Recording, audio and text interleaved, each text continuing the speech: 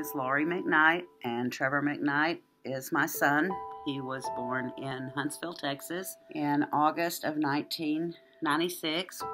And at the time he was born, nobody at the hospital really knew anything about Down syndrome. Nobody talked to me about it.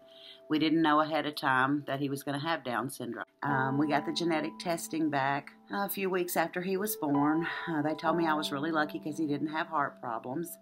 And then at 7 weeks, he coded on the table at a doctor's appointment, and that's when we found out that he had tetralogy of Fallot, which is a complex birth defect to the heart. He had his first heart surgery when he was about 2 months old.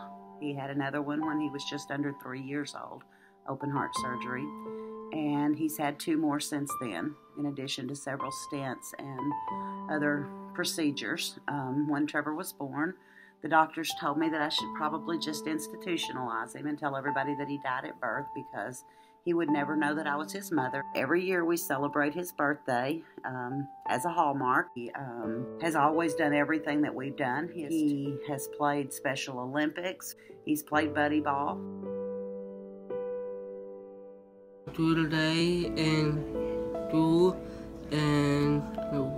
piccolo and yeah, a lot of. He is very funny. He loves to make people laugh and play jokes on people. Laugh and eating.